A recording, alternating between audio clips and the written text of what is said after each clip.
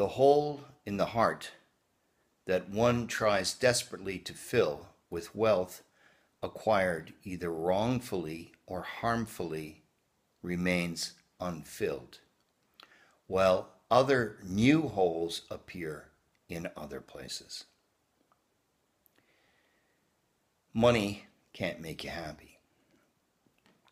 Material things, possessions, things you want, amounts of money may be able to please you for a while, to bring some satisfaction, but that satisfaction can never be lasting, because here in the material world, everything is temporary. It has a beginning, a middle, and an end. And also in operation is the law of satiation.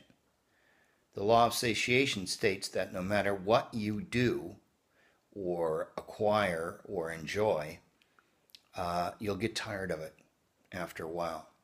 No matter how much you are enjoying the dinner that you're having, and that might be your favorite food, your favorite dish, your favorite dinner, after a while, you'll get bored. That's how it works here in the material world. So you can't fill a hole that is a need simply with material things. You can divert yourself, you can please yourself, you can have some fun for a time, but you cannot fulfill yourself eternally or for the remainder of your life. Not possible. That's why there's always a need to fulfill yourself spiritually, emotionally, and psychologically.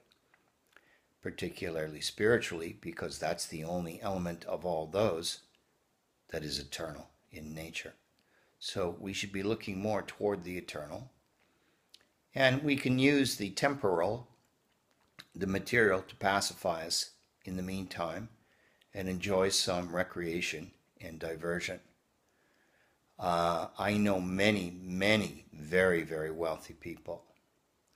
And some of them think that money is the key to their success and happiness. And I've noticed that no matter how much money they make, it's never enough.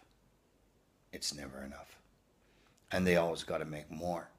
And I've dealt with a lot of very wealthy people who have lost a lot of money in stock markets, investments, economic crash, etc.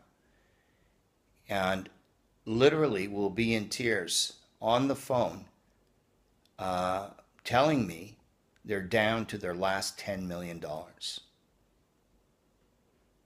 Yep. Because they used to have 100 million. What possibly will they be able to do with 10 million? And I am there at the other end of the phone consoling them and trying to help them, astrologically speaking, with some good news. So you see, it can be a great illusion, and it will not fill the hole in the heart. Actually, the only thing that will fill the hole in the heart is love. Yes, a loving relationship with loved ones, with family, with spouse, with friends. Yes, that will help. Will it fill it completely? I don't know if that is the case. In most cases, no. That's why a loving relationship with God ultimately is the best thing.